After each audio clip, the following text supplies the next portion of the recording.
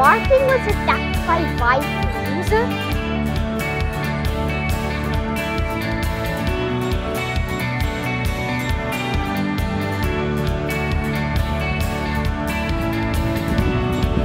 Look at it from this angle.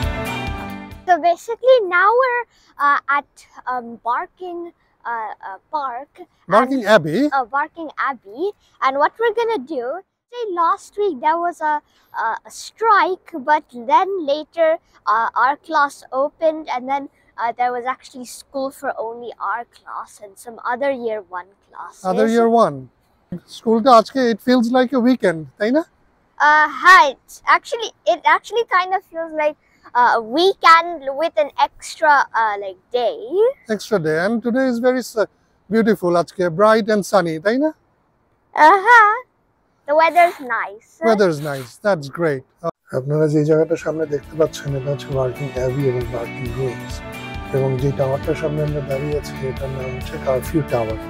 এটা তৈরি হলো 700 খ্রিস্টাব্দে সেন্ট এথেলবার্গ এর সময়, এবং এখানে ছিল অতীতে নান এবং মঙ্করা থাকতো। পরে কোনো এক সময় 1600 খ্রিস্টাব্দে গিয়ে জায়গাটা ধ্বংস হয়ে যায় কোনো একটা কারণে, এবং যেটা বর্তমানে বার্কিং অ্যাবি নামে এবং বার্কিং রুইন্স নামে পরিচিত। Cataline Porter, this wife was named January 1805, died January 4 January 1835. তুমি এগুলো যে পড়ছো এটা কি পড়ছো? What it's called? Tombstone. A grave. এই স্টোনটা কি বলে? Gravestone. Gravestone.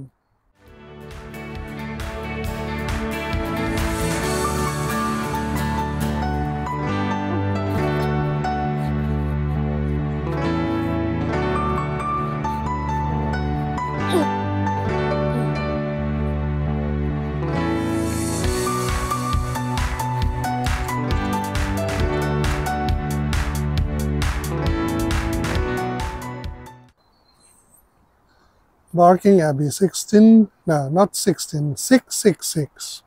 Wow, for nearly 900 years. Objects from the archaeological excavations: a bronze stylus AD 700. The pointed end was used for writing on a wax tablet. The end, shaped like a spatula, was made to smooth out mistakes. তুমি কি করছো বলো?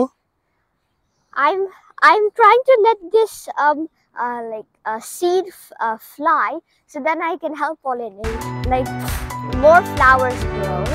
More flowers grow. You're making the bees useless then.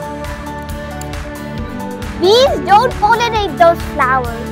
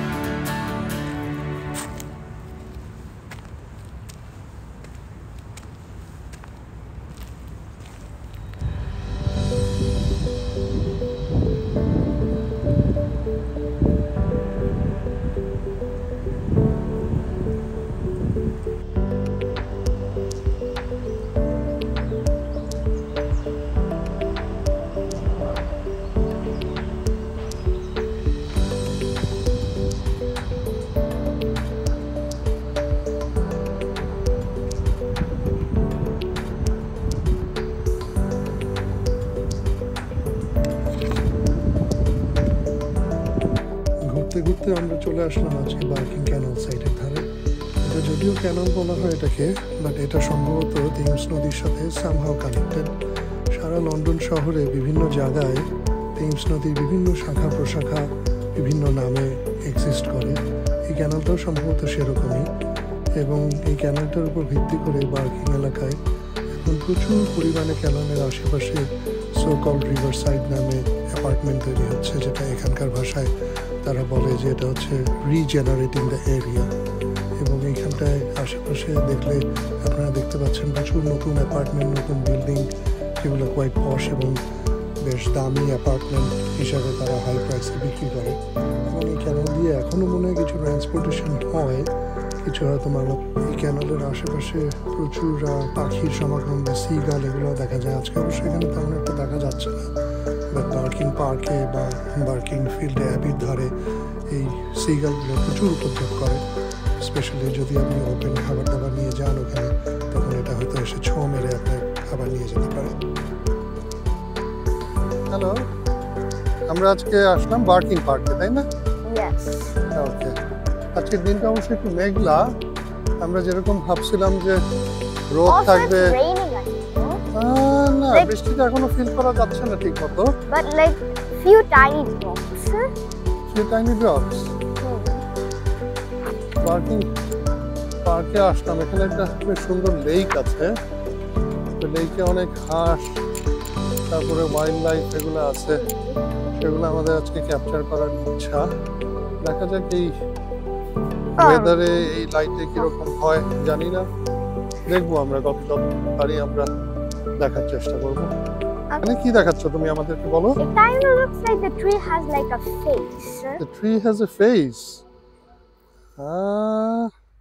হ্যাঁ, একটু দেখে তো তাই মনে হচ্ছে রে বাবা। গাছটা একটু, তোমাকে অবশ্যই একটু বেশি ইমাজিনেটিভ হতে হবে এটা বুঝতে হলে। আচ্ছা চলো আমরা সামনে যাই, সামনে গিয়ে দেখি সামনে কি আছে।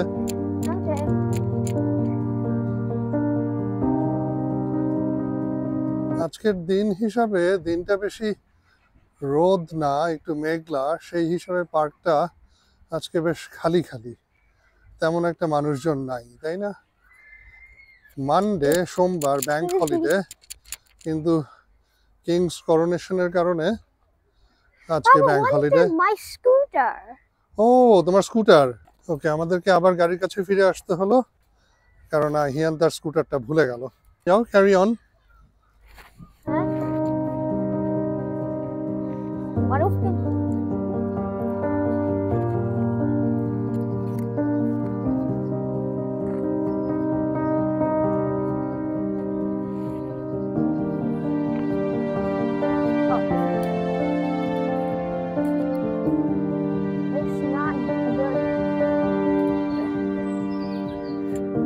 এখানটায় দেখা যাচ্ছে একটা ওয়ার্ম, এই জায়গাটায় মনে হচ্ছে আবার মানুষজন পপি ফুল দিয়ে গেল।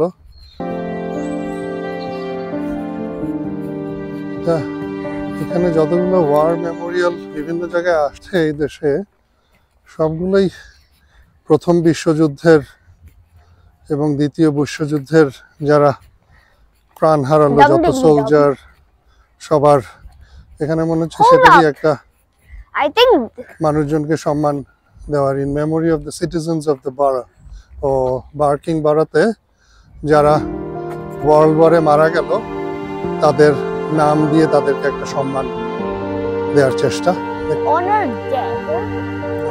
Honoring the dead. 1939 to 1945.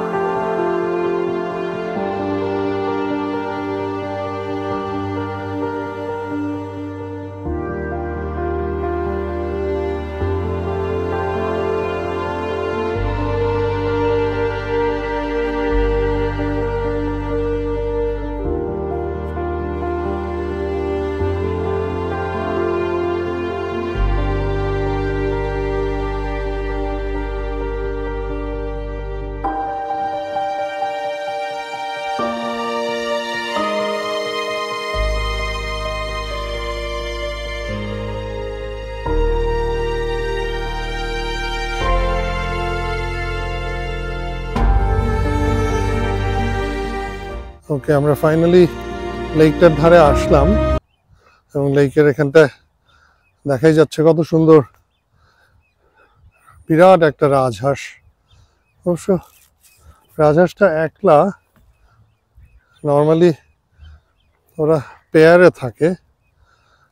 রাজহাঁস কিন্তু আবার খুব টেরিটোরিয়াল হয়, ওর কাছাকাছি গেলে ও যদি থ্রেটেন ফিল করে যে ওর টেরিটরি কেউ ব্রিচ করার চেষ্টা করছে, তাহলে কিন্তু সে মোটামুটি তেড়েই আসবে আমার দিকে।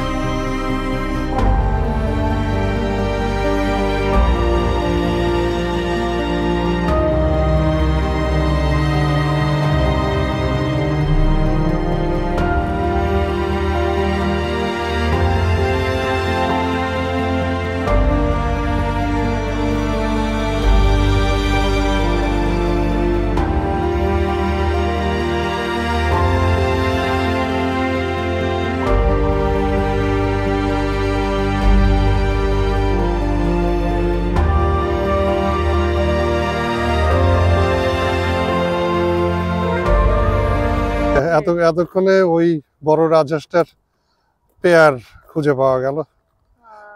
ও ও মনে হয় বাসা পাহারা দিচ্ছে, আর ও বাইরে গেল খাবারের সন্ধানে।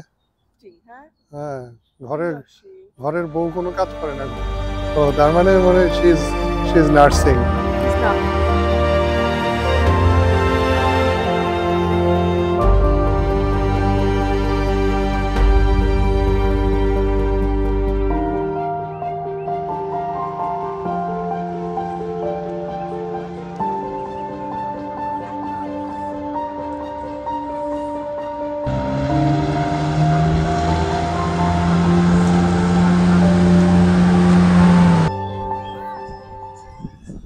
এখানে দেখা যাচ্ছে একটা বড় ফান ফেয়ারের আয়োজন করা হয়েছে এখানে।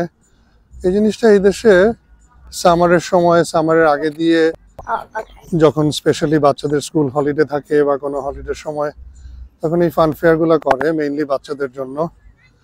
টিকিট কেটেই ঢুকতে হয়। আমাদের দেশে যেরকম রাইড থাকে বা ফ্যান্টাসি কিংডম বা অতীতে যেটা ছিল শিশু পার্ক, সেরকম বিভিন্ন রাইড, বাচ্চাদের জন্য রাইড এখানে থাকে অনেক ধরনের। এগুলো অবশ্য এখন অনেক উন্নত হয়ে গেছে, 3D 4D রাইড বা বিভিন্ন এক্সপিরিয়েন্স, স্লিংশট, রোলার কোস্টার এগুলো থাকে, পয়সা দিয়ে রাইডে চড়তে হয়। জাস্ট মেইনলি এটা ওদের একটা সিজনাল ইনকাম।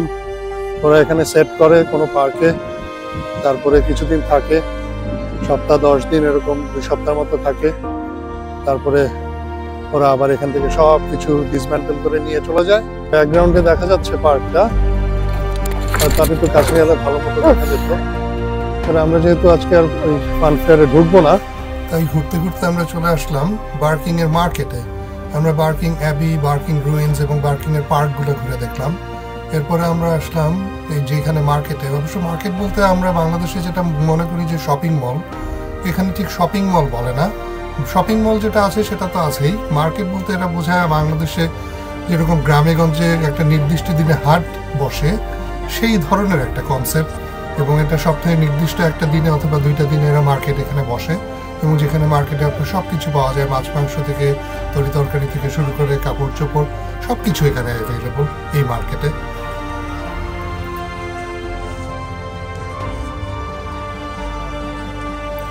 এবং আজকে এ পর্যন্তই। ভিডিওটি ভালো লাগলে লাইক, শেয়ার এবং সাবস্ক্রাইব করে সঙ্গেই থাকুন। অতি শীঘ্রই দেখা হচ্ছে পরবর্তী পর্বে। ধন্যবাদ।